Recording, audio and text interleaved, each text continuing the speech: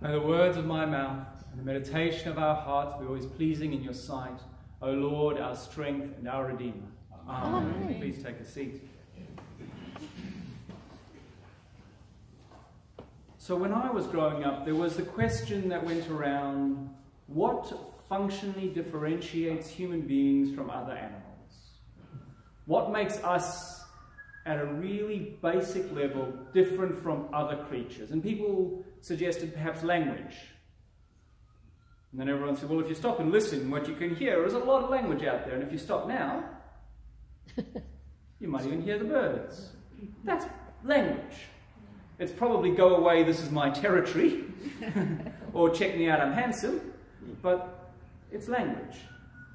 So then people said, well, no, maybe it's tool using, which is great, except for there are all sorts of animals that use tools. There are chimpanzees and ants and all sorts of things. So tool using isn't it. One of the things that is kind of perhaps suggested that human beings do that no other animal does is that it tells stories. And we tell an awful lot of stories. Some of them are historically and scientifically accurate stories. Some of them are fictional.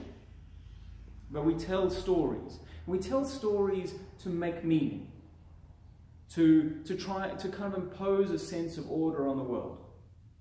And many of our stories fall into one of two categories. One is what's sometimes the term used as myth. Now, a myth explains why we are where we are. It's in a sense, a history-esque story. But it explains why we are where we are today. So there are two that you probably know quite well, that in this sense are myth. There's the story of the Big Bang. You know that story, you know, singularity, expansion, Big Bang, time, 13.4 billion years, give or take. And here we are. Now, I'm not saying that that's not an accurate story, but what it is it's a story that tells us how we got to where we got. There's another one in Genesis. That's a story of how God created the universe, and it explains our position within that and how we relate to the rest of creation. They're both equally myth. They explain how we got to where we are today. But there's another type of story, and these are wisdom stories. They're stories that try and help you navigate moving forward. One of my favorite kind of more modern ones is I'm going to put it in inverted commas, kids movie. That's inverted commas because it's not, well, I mean, kids can watch it, but it's for adults. It's for people who are trying to learn, to grow. And it's an animated one by DreamWorks, and it's called Inside Out. And if you've got anyone in your family who's got it, I thoroughly recommend it. It's a great movie. It's about a young girl learning to navigate the complexities of an inner life and emotions, and how sometimes sadness isn't always a bad thing. It can in fact be a powerful thing. It's a great movie. Watch it. Wonderful wisdom story, helping people navigate their way through kind of emotionally complex times. Now, if you've got a system, and that system includes Jesus, you probably need to go back and have another look at that system, because it's probably not very comprehensive. And Jesus' parables, we often try and understand them in those two contexts. Are they myth, as in do they explain how we got to where we did, or are they wisdom explaining how to navigate forward? And I want to look at these two stories, these two parables that Jesus tells, as if they were wisdom stories, and then I'm going to ask you if you think they're particularly good wisdom stories. I'll give you a hint. I don't think they are. But just for a moment, because a lot of people do this with Jesus' parables. So the first one is the story of the kingdom of God. He says it's like a seed. And he says you go and you scatter the seed, and then, you know, night and day the seed just grows all by itself, and it just grows. And if you stop and think about it as a way to navigate through the world, that's really non-functional. You know, it's like, look, it doesn't matter what you do. It doesn't matter how hard you work or don't work. what you do has no impact on the world. You might as well just stay home and watch telly. Now, I mean, some days, yes, that's a really, it's been a long week.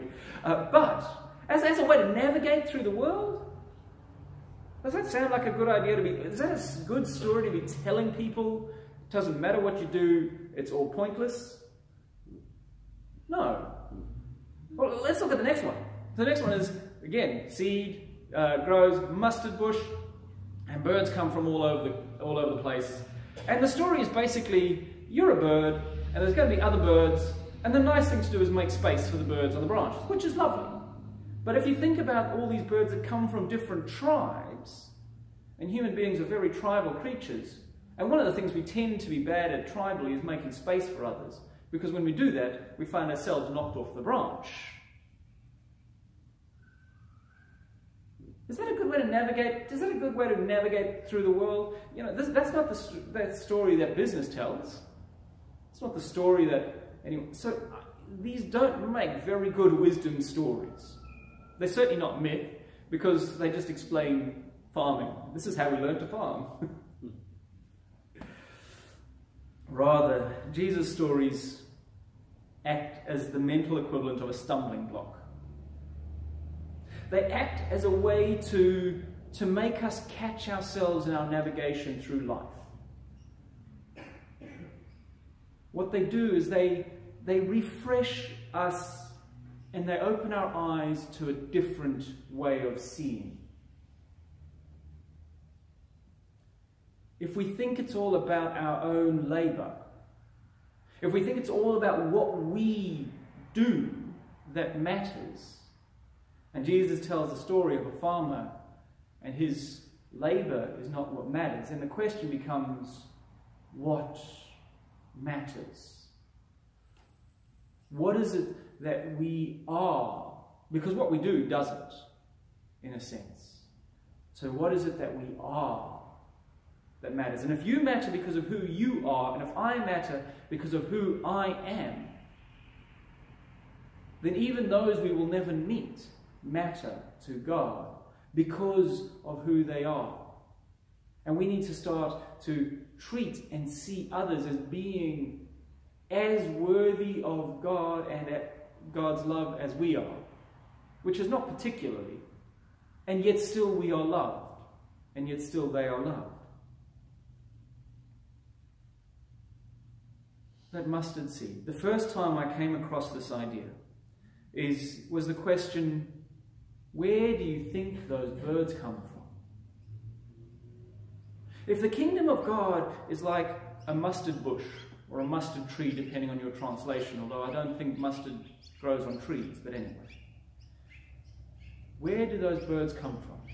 And the answer is all over the place, including places we might never have been to or seen. And it's not going to be comfortable for us. But the kingdom of God is not a tree that is home for just one type of bird. The kingdom of God is not a tree that is home just for my flock of birds. And if I want to be a full participant in it, then it's up to me to make sure that there is space on the branches for birds that are different to me. That there is space in the shade for all those that would seek to shelter from the burning sun. These parables are not wisdom stories. They don't help us navigate our way through the world. They are stumbling blocks that make us open our eyes to the kingdom of God. That make us stop and think for a moment. How is it that God wants us to act, react, and be? In the name of God, Father, Son, and Holy Spirit. Amen.